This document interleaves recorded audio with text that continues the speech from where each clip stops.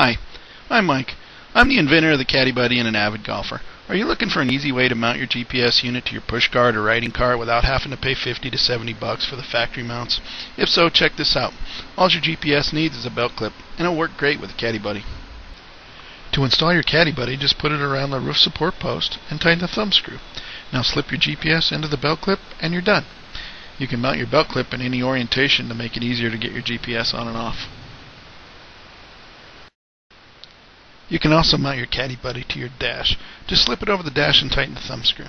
I like this because both riders can easily see it, and it offers more protection for your GPS units. But the coolest thing about the Caddie Buddy is that it works equally well on your pushcart. Just slip it over the handle and tighten the thumb screw.